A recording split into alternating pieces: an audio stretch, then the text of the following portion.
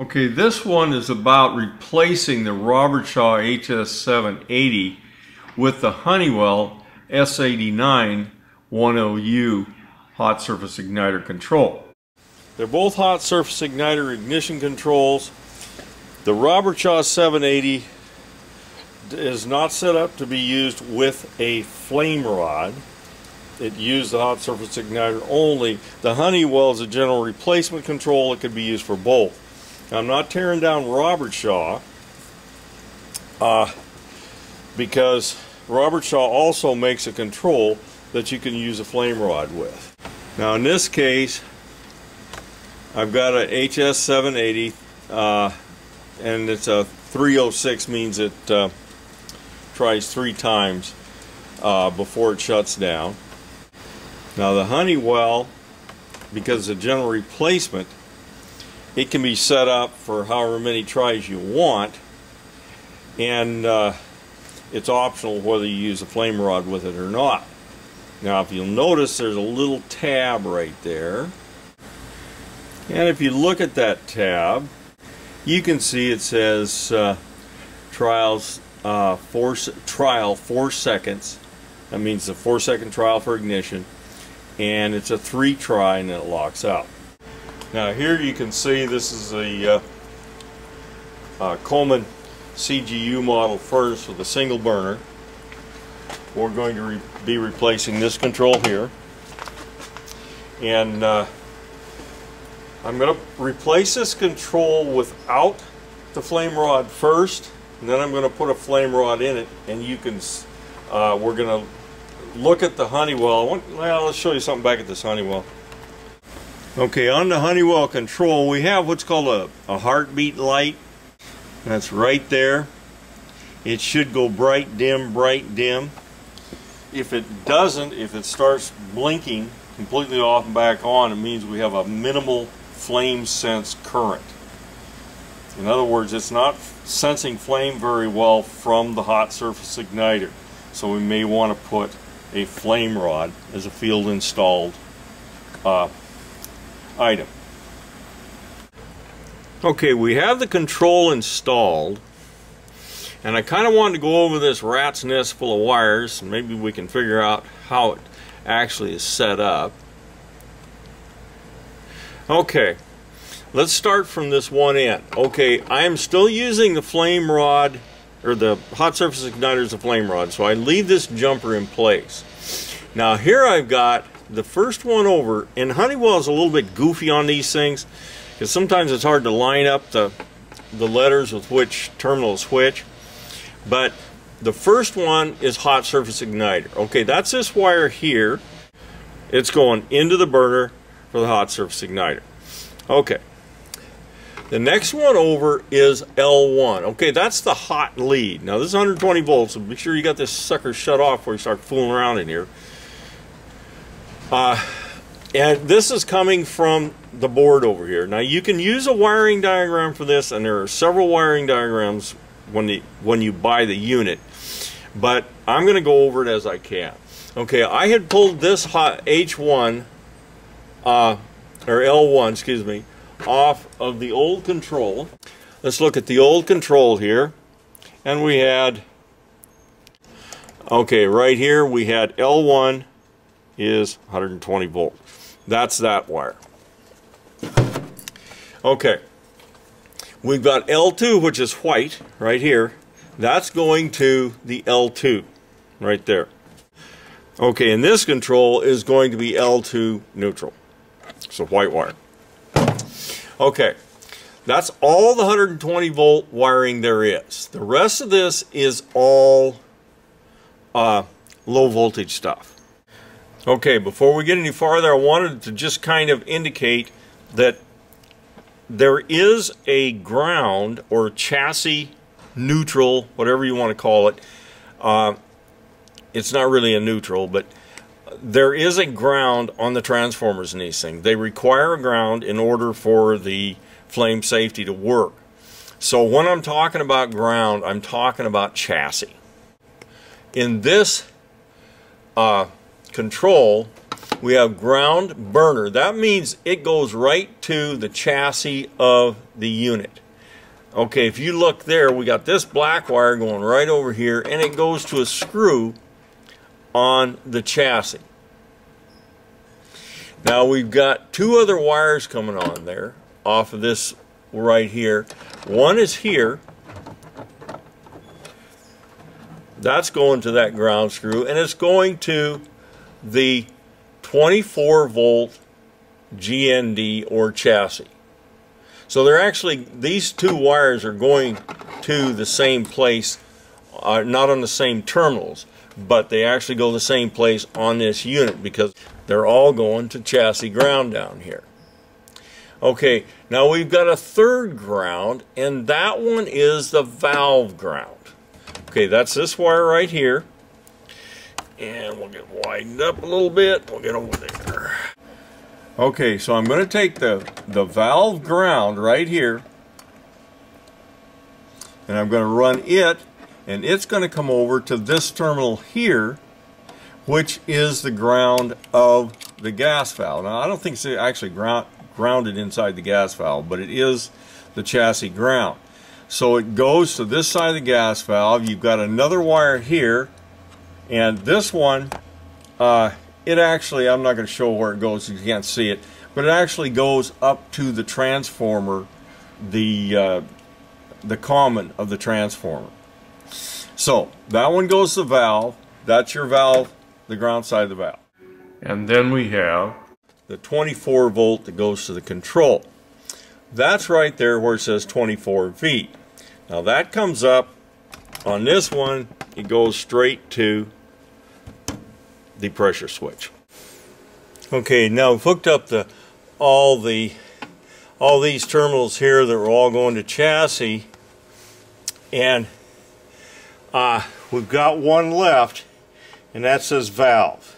On the old control, it also says valve there. It's the same place. That's the hot side of the valve. And if you follow this over, this valve over, you can see it goes on to the gas valve right here. Hopefully this makes sense.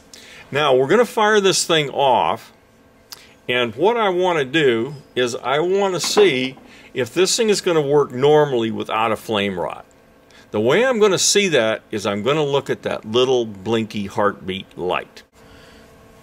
Okay, when I start this thing off, there's your light right there, right in that little hole there.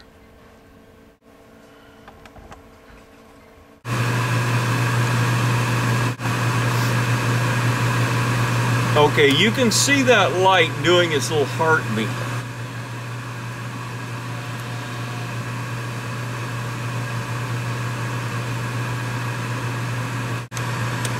Okay, there's our heartbeat. The burners come on.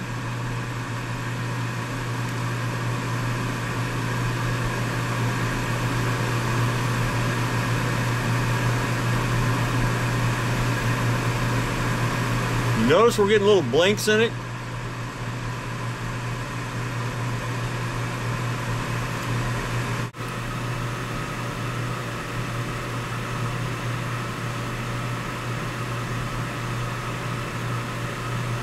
Now what we're looking for, you can see, we're getting kind of little flashes in that light. It's not getting enough flame sense. Now you see where we get that kind of blinky sort of stuff? It's not steady blinks or any of the failure codes. It's showing it's not getting a good flame sense. So what we're going to do is we're going to put a flame rod in here and see if we can stop that.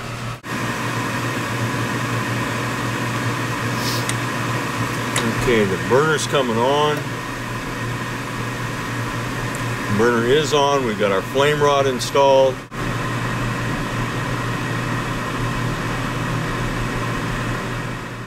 And that's replacing the 780 with the S89 Honeywell control.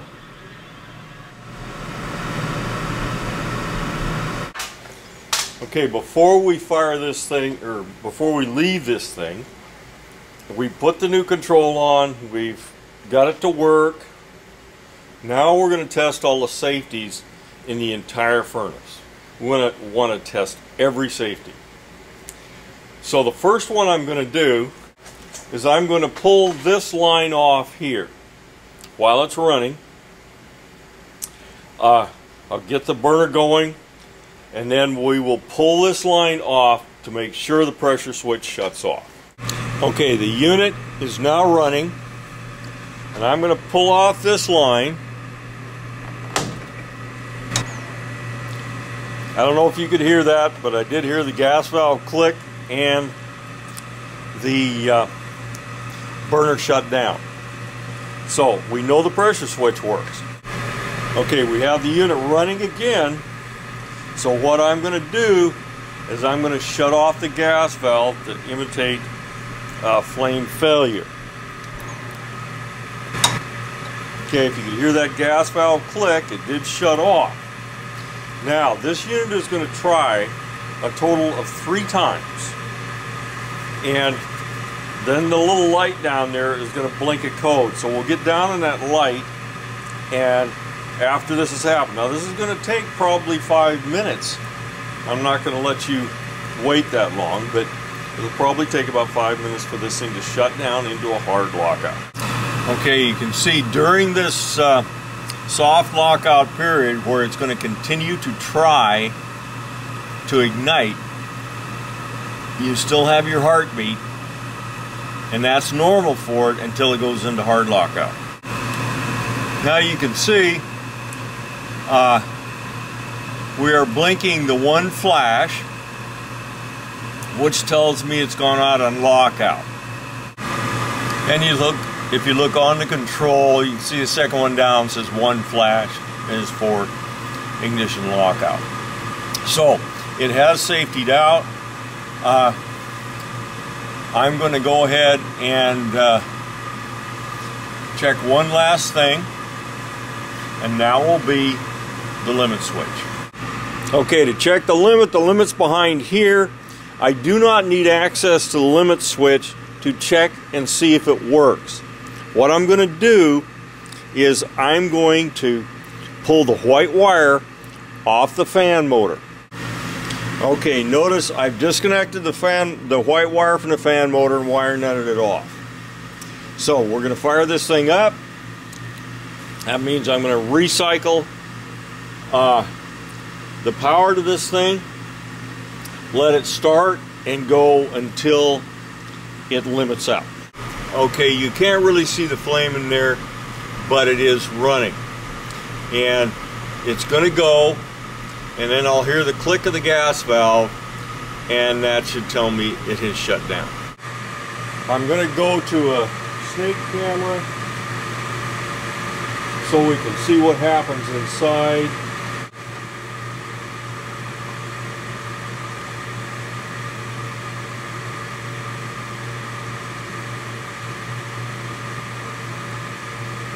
Okay, you can see the hot surface igniter's on. Okay, this is a look inside. The hot surface igniter's on, and the burner's going to light. I've cut out a whole bunch of this because this takes 4 or 5 minutes for this thing to shut off, and so I'm just going to show you that the burner is on as it is there, and when the limit goes off, it's just going to turn the burner off.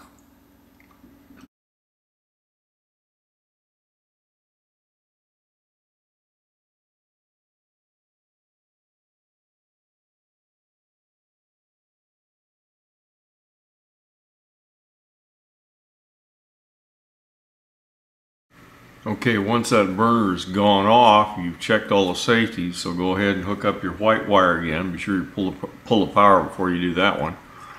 And get the fan running again. Make sure the burner comes back on again so that you know it's operating when you leave.